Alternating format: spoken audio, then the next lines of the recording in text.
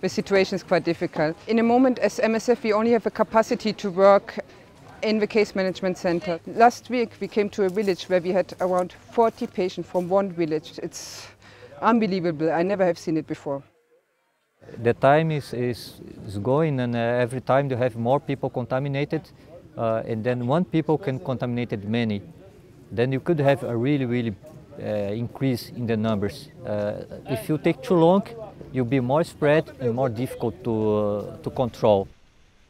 To deal with this every day, to look people in the eye, you can see they are scared. To look over this fence right behind you now and see, look at the patients, and you know that their chances are very small. It's horrible. MSF is not able longer to cope with everything here. We need more experts to come. We need epidemiologists. We need medical staff.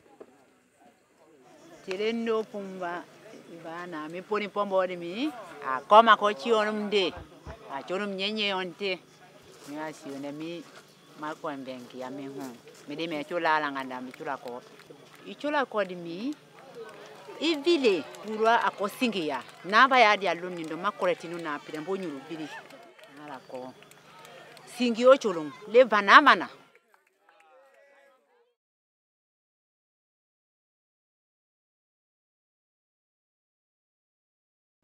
Okay, the whole Ebola story, as you know, is a hoax. There's no Ebola coming to get you. It's another snakes on the plane story, made up out of whole cloth. They show you a few standard medical drills. Standard medical drills, you know, and they turn it into a disease that, quite frankly, just melts you from the inside, has you bleeding out of all orifices. This is yet another, it's just another horror story. It's another hoax story. It's another lie to make you scared of what you can't really see or fight anyway, right? They can just tell you all of a sudden, hey, you know, LAX. They pop up a big old tent and tell you, hey, Ebola finally made it. The big L finally made it.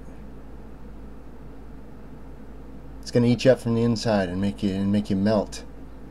And then they show you these pictures. It's always the same. It's always just a drill going on. There's nobody dying and nobody being hurt by this fake hoax that started, what, 17 years ago, just out of whole cloth? Of course, from the animals, just like the AIDS hoax. Nonsense. Lies. Straight up nonsense.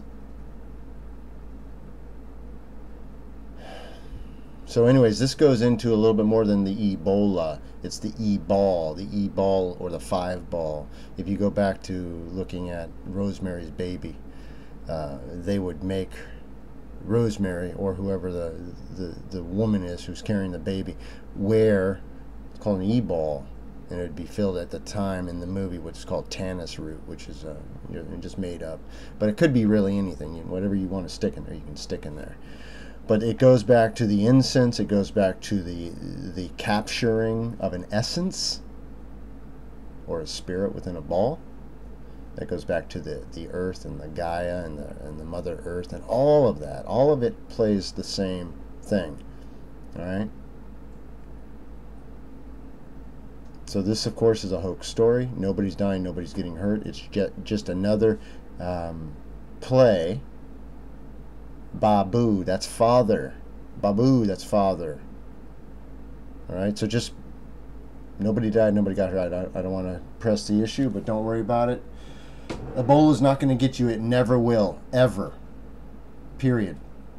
I'm just going to add a quick clip to the end, and this would have been, I guess, you know, on TV back in the days of the antenna, you know, and back when they were scaring the heck out of people, at least in California and Arizona, and all with this killer bees. They're all coming up to get you, and they even gave you a nice little spreadsheet so that you could see the proposed course, so that you can plot it out. Gee, in 20 years it'll be here. And you know, I remember that as a kid. They'd put these things on the news, and then you'd be scared to death anytime you saw a bee. Was it a killer bee? Because, you know, people do have reactions just to normal honeybees. You know, a single sting can do people in. It just depends, man. But killer bees is a made-up story, just like Ebola is a made-up story. They take something and take it to extremes. All right? Anyways, here's a little clip from that scare from years and years ago. TV premiere, The Swarm, a remarkable love story set in the midst of terror. Michael Caine and Catherine Ross. Can love survive the deadliest force mankind ever faced? You're the one positive thing that's happened to me here. Henry Fonda, Richard Whitmark, Olivia de Havilland, Patty Duke-Aston, Richard Chamberlain, Lee Grant. Move out! It could really happen. A 3-hour special, Tuesday. You can put your faith in Jesus Christ and He can get you out of here through simple grace alone.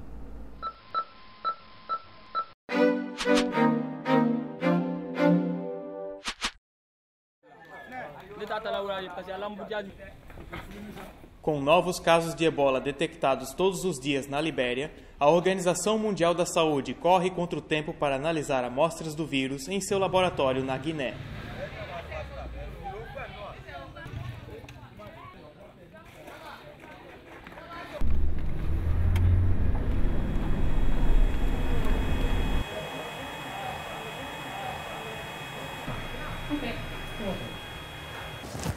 Donc une fois que l'expérience est finie, on vient regarder les résultats ici. Donc en fait, quand on a une courbe plate comme ça, c'est que le résultat est négatif. Et celui-là, on a une courbe qui apparaît, et ça, c'est un échantillon qui est positif. Dès qu'on a les résultats positifs et négatifs, on contacte les médecins qui nous ont envoyé les échantillons. Donc là, c'est des échantillons du Libéria, pour leur dire quels échantillons sont positifs, quels échantillons sont négatifs.